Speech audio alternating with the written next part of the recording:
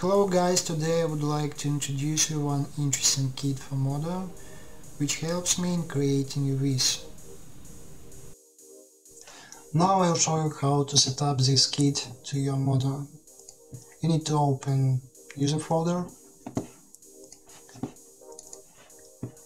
kits, and just drag and drop it into kits. Then you need to close Modo and reopen it again. And now in the UV section we can see that this kit was installed successfully.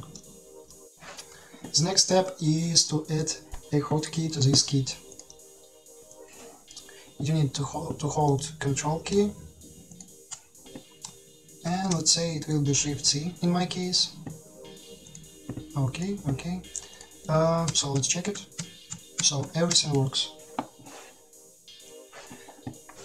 So let's look how it works. Here I have a very simple low poly model, and I'll show how this kit actually works. So what we need to do. The first step is to click Auto Seams.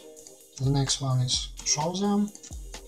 And the next important step is we need to be in polygon selection mode to click Unwrap it. And now here we go. Everything was cut by the seams. Also the material was changed, and we can see hard edges here, which were set up by this UV island, so it's really good for baking.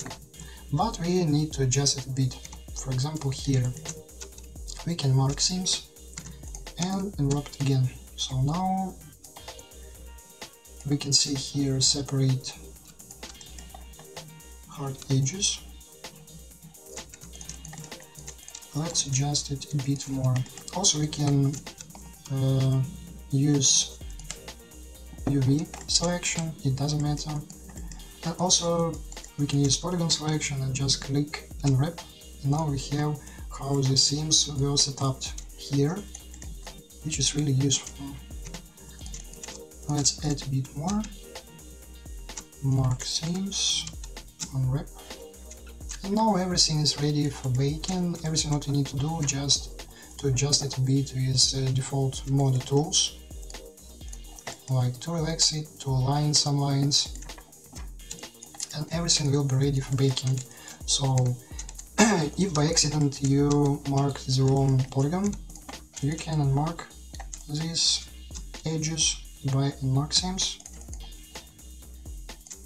What else? So we can turn on and turn off these edges to look how it looks, and switch material from your default material to this material with set up hard edges for baking. And also, so we can turn on seams and clear them completely. And let's say we will click Unwrap. And now everything is like one UV island. Also you can use it maybe for some cases marking all the seams can be a bit more boring and slow. So you can use or maybe not use, combine it with another way of UVing. You need to select polygons and just click Unwrap. Now we can see this unwrapped part, this big UV island with other elements, and you can do it like step by step, like unwrap, then click for example on these edges, mark seams, unwrap again. Now here we go. Also let's look at additional settings on this kit. Set up UV seams. What we can find here? So we can find seams offset, because it can be different for different sizes, but you need to set up this value before you apply this kit to your object. So it's way how it works. The next is tip with auto hard edges, so you can just turn off it if you don't need this special material.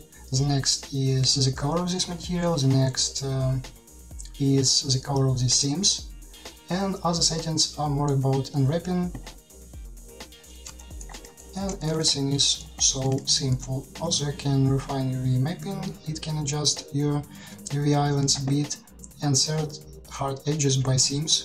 If you, for example, exported your model from other software, and or maybe in case if you already have some UVs, you can set hard edges, not set themes by UV boundary, so that's it. So you can set themes by UV boundary and then adjust these themes and adjust your UVs. And set hard edges by themes, it's just a separate option. So if you turn off this tip, you can set hard edges by themes with using this button. So good luck with using this kit. As for me, it's very useful tool.